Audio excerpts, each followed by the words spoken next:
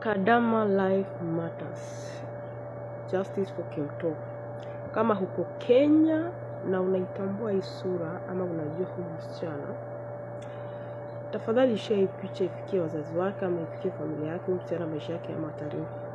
Msichana wako Lebanon, na vile walikosana na bosi wake, akachukua chemical akaweka kwa maji. Msichana hakuwa anajua, akashika hayo maji, mikono zimefura, hata zimeanza kuoza, miguu zimefura. Ofisi ya Lebanon imekataa kumsaidia. Agent wa Kenya pia nasikia pia anakataa kumsaidia. Kuna picha ambazo nimetumia ni zake ambazo ni za kutisha, siwezi nikapost hapa kwa account yangu. Huyu msichana anahitajika kuokolewa, ako Lebanon. Makadama, mshare video kwa Lebanon, kwa Saudi, uko wapi? Share hii picha ya huyu msichana, familia yake ipatikane, msichana apate usaidizi. Maisha ya huyu msichana yako hatarini. Few bosses in Saudi Arabia, thank you so much. Thank you so much. You are not behaving like the bunch. Okay, this message goes directly proportional to the president of Saudi Arabia. I don't know why king, but president of Saudi Arabia.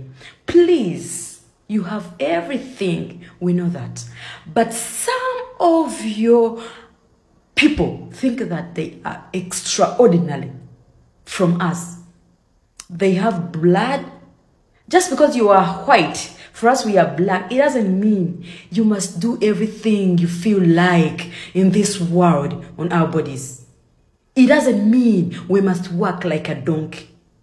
It doesn't mean that one made like this to work in a whole house. It doesn't mean. It doesn't mean when I do a mistake, you have to ban me, kill me. It doesn't mean you are special. No. You see, my simple English, I have brought it. It means I'm tired.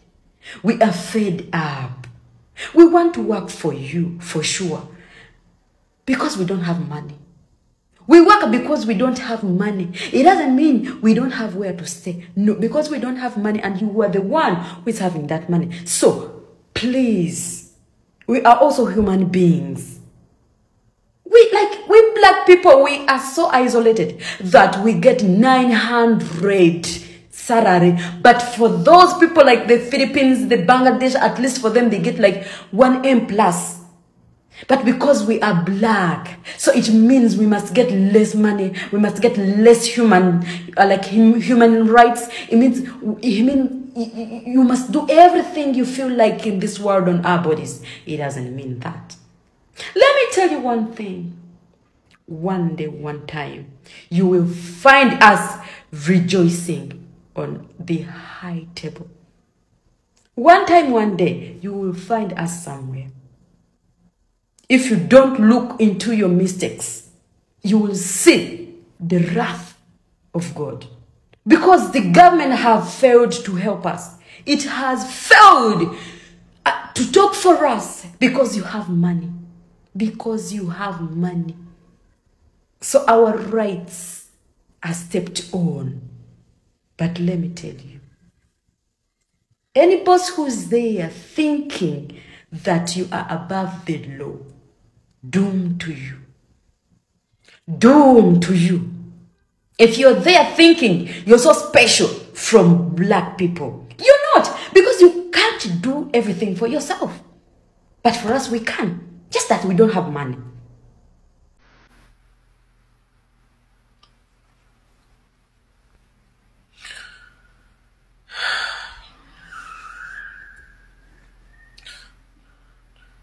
Hope mnaendelea vizuri watu wangu. Ni Matilda kama kawaida. Mimi nasikia moyo wangu unaumia. Mimi nasikia kwa kweli moyo wangu unahuzunika.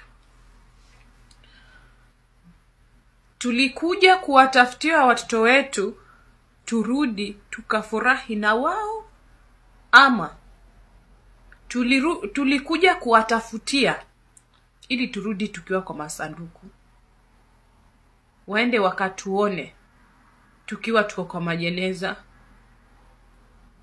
Tulikuja kuwatafutia furaha ya mioyo yao, ama tulikuja kutafuta vifo?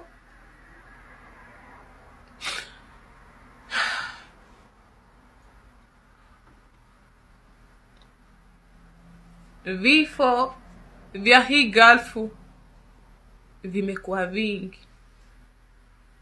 Juzi tu tumezika Sharo, leo kumekufa mwingine.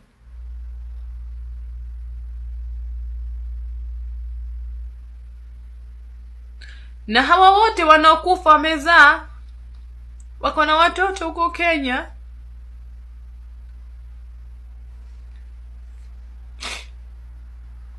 Hawa wote wanaokufa wameacha watoto huko Kenya.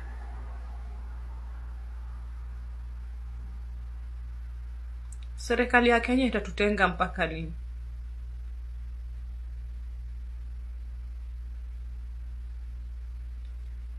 Yaani mpaka siku hizi mtoto anaogopa hata usafiri, kwa sababu anajua tu unaenda lakini kurudi huku unaweza kuwa hautorudi. Watoto wetu wanabaki yatima. Ukiangalia vifo venye tunakufa navyo si vifo bahilani. Tunafanya kudhulumiwa. Isa wa Sharon tulisema alikuwa mgonjwa, na hawa wengine wanokufa, na huyu naye aliyekufa.